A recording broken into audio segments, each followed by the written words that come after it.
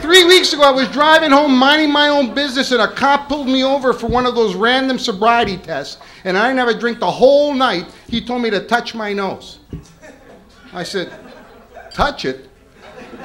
I can pick it.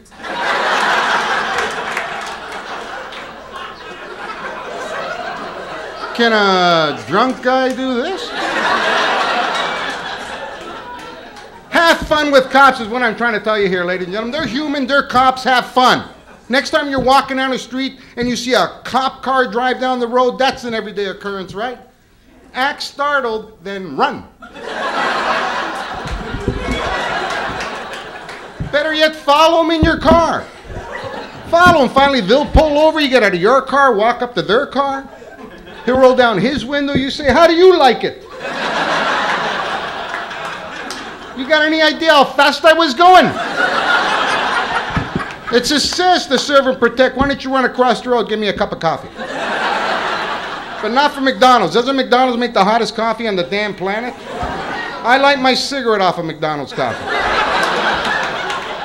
And I drink a lot of coffee. It's going to kill me, but when I'm dead, I'm going to be awake. You really want to have fun with a cop? Next time you see a cop walking down the street, kick him in the ass. When he turns around, say, sorry, wrong guy.